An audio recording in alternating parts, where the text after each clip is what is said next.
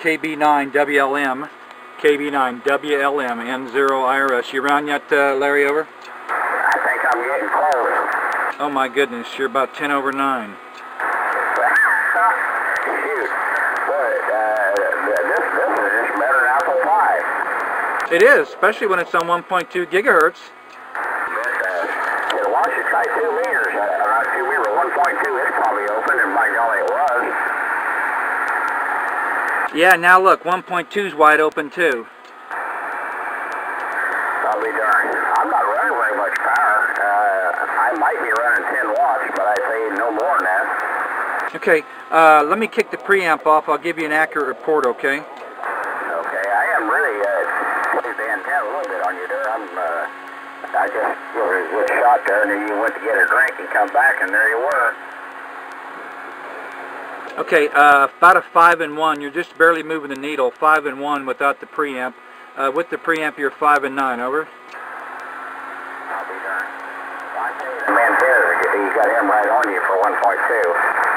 Oh yeah, yeah. I've got 4 of them stacked, and I've learned. I haven't been doing this a long time, but when you stack 4 of 55 element loopers, you get a laser beam. Well, I'm just running one single one. I'm trying to think of that thing. I got one of them big German and long German antenna, but it was a dud. And I think this is a KLM, I believe. I got a rotor in the boom so I can turn it horizontal and vertical. I'll play with that a little bit. Yeah, that's good stuff there. I've got 2 of these 736s with the 1.2 in them there. And I'd like to put the German antenna back up there. It was, I bought it from Donnie there. And the thing was just, it would not work. And I tried, conversing with the guys that built it in Germany, and that was a lost cause.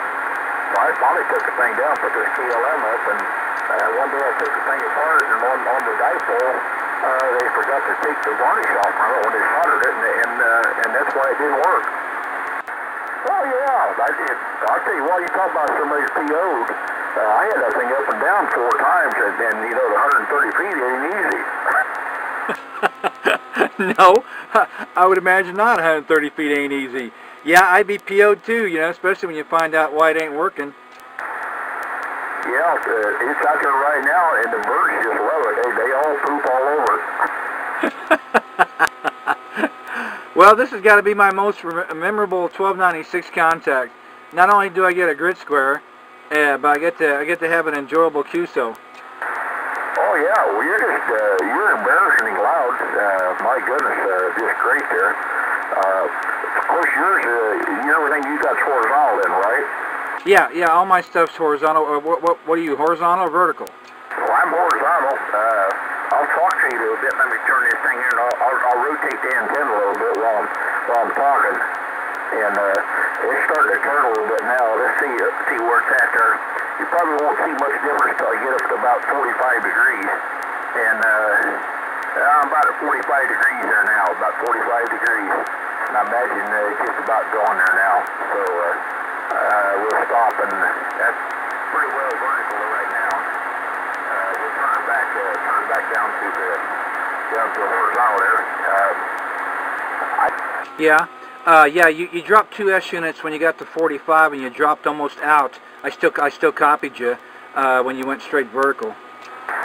Yeah, that's funny. I played with that quite a bit. Right around 43, 44, 45 degrees, there's a little place there. It just drops over the hill. I would say 270 miles on 1296. This good. We got a good strong opening. I wonder if my buddy Richard is. I know he's out in the shack. I wonder if he's tried 1296 tonight at all. That's the bad part about it. The 1296 is open a lot of times, nobody uses it. Well, exactly. It's always the last band to try. It's never the first band. I'll be darned. Well, 220, I've had some pretty good luck on 220 tonight. And okay, we'll find his name here is Larry, Lima Alpha, Romeo Yankee. We're in Echo November 40 XN. We're about 25 to 30 miles west of Peoria, Illinois. And we're running a 736R, 1.2 module in it. We're running I'd say about 10 watts right in that range. They're running KLM antenna with a rotor in the middle, and having a very enjoyable conversation with the gentleman in Kansas City, and he just about to blow my ears out. Okay, very good. Taking a little bit of a fade, but still Q5 copy. All right, well, this is one frequency where we can stay on the call frequency and make some noise. Well, yeah, I got feelings on that. You know, a lot of times some guys really get uptight about it when you're on a call frequency, but I figured, you know, if you make some noise and you get a contact, and you know, you can always move off, and probably ought to maybe, you know, give a little space in between and see if there's somebody wants to gab a little bit. But boy, at 1.2, they're so scarce that I guess it's just kind of hard to keep your mouth shut there. Over. I think the antenna just a little bit. I can move about 4 degrees and you're gone. Oh yeah, me too. I'm at right at about 6 degrees and you're out of there. I'll be darned. You know, I just wonder if I could take that German antenna and that KLM. You reckon that being the ones is American, the other is German, they would talk the same? I don't know. You might have to have a translator. Well, I might give it a try. Well, German antenna was so pretty. It is a beautiful antenna. And I bought that thing and bought that thing. That's what you hear running is dimming. Making all that buzzing noise. 23 PA. Water cool job. What's going on here? That thing is touchy as heck, boy. It just, if you go to sleep just a little bit on it, there's smoke flies there, over. Oh yeah. Well, I'm doing a little recording here, and right now I'm recording the bird watt meter and looking at peaks. Peaks right now about almost 60 watts. Anyway, well, I guess we better clear and go find something else more important to do, huh? I did get a little bit of trouble with that amp there too, over.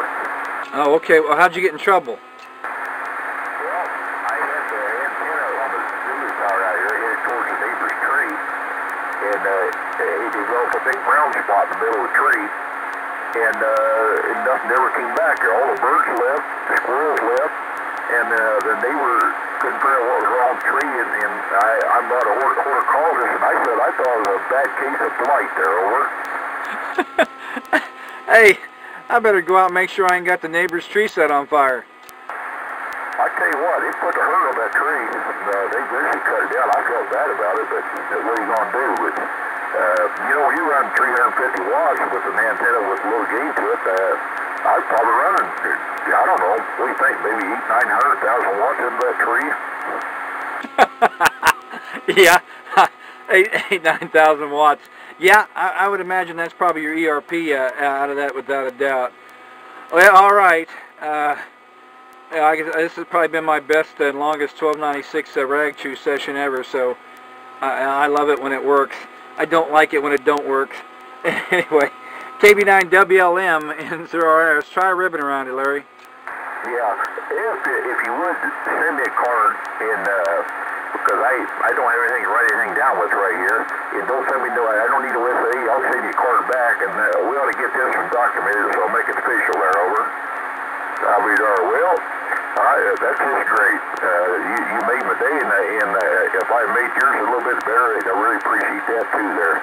And I'm kind of old school. I like old tube stuff, and you know, the old AM stuff like that there. I'm about half stupid probably, but I got a Johnson Desk kilowatt I restored, and got a D368 and some old R390s and a few things like that. So one of these days, I'm hoping that 10 meters will open up and I can get on there and make a little noise with the AM there. So I do pretty good on 432. If you got anything, I've got a big old Henry sitting over there for 432, and I just load her up to where the watt meter quits making movement, and hopefully don't tear the slug up there. So we'll say 73, KB9WLM, Canton, Illinois.